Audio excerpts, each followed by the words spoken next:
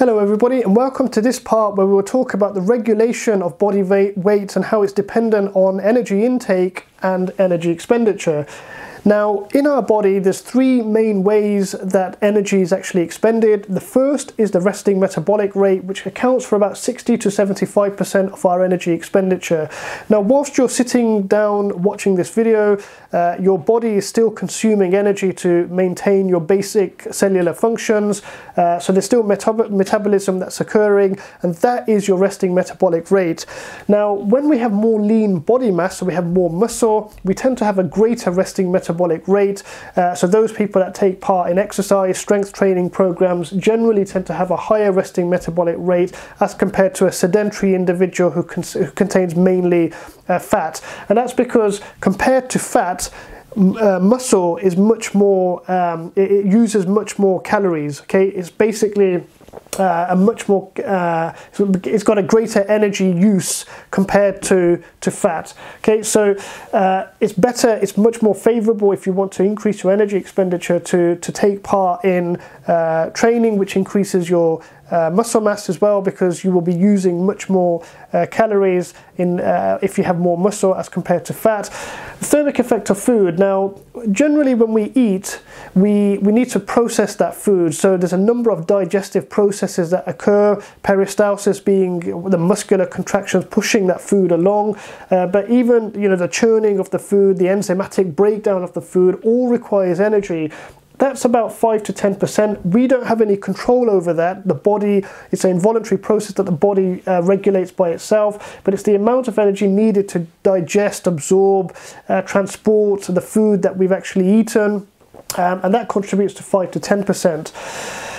Then the third main factor that contributes to our energy expenditure is the thermic effect of activity. So this we can vary because this is the amount of energy that we can expend doing a particular activity, and that might be, for example, as simple as brushing your teeth and sitting down watching TV, or running a 10K race, or doing something even more than that. So we can manipulate the thermic effect of activity. We can manipulate to an extent the resting metabolic rate as well by changing the amount of lean body mass that we have.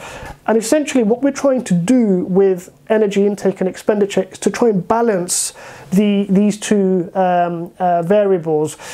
Because if you have an energy imbalance of just 20 kilocalories a day, that can lead to about a 0.9 kilogram per year increase in your weight. So over 5 years, that would equate to about 4.4 kilos. Okay, so just an energy imbalance of 20 kilocalories a day of your energy intake versus expenditure. Okay, now that's quite a small imbalance. Normally we have a much greater imbalance than that, particularly if you're a sedentary individual, but you can see here that this kind of energy balance equation here is quite straightforward. If your your intake is greater or heavier than your expenditure, you're going to be going on that road towards obesity, and it will be vice versa if your expenditure is greater than your intake. And hopefully, I hope you can see this figure here. This is just a figure showing the kind of changes that happen with in terms of our gain in body fat as we go through each decade of life. And essentially what happens is when we're young, so we're in our 20s, our eating, physical activity and basal metabolism is quite high, but as we start to get older and life's responsibilities start shifting, physical activity levels start to go down. You're probably going to be carrying less lean body mass, so your basal metabolic rate will reduce as well. It will also reduce through other reasons, not just through the muscle mass, but the two are intricately related. But your eating habits stay the same. So the two things that can make a big impact on your energy expenditure go down dramatically, but you carry on eating at similar levels that you did when you were younger, maybe if not more. And so your body fatness starts to increase, and you get this phenomena of creeping obesity. So you look at old photos, you speak to older people, and you look at photos from 20, 30 years ago, and they look really slim. This process has happened gradually, and it constitutes to quite a large gain in weight.